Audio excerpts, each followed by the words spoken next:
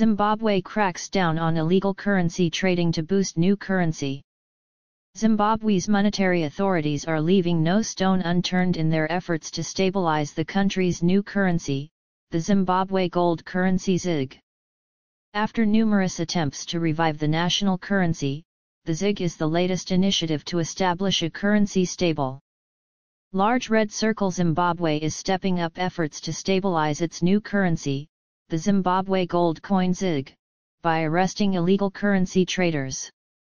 2 people were recently convicted and sentenced for illegal currency trading, demonstrating the government's commitment to the ZiG.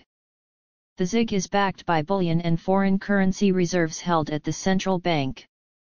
This is Zimbabwe's 6th attempt to establish a stable national currency since 2008, following a period of hyperinflation.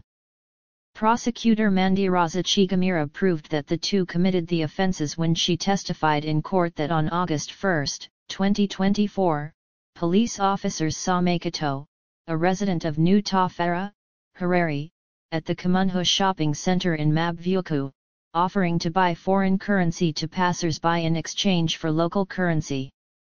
A team of detectives working undercover and armed with trick money approached Makoto to exchange money for $20 at a rate of $1 per ZiG16.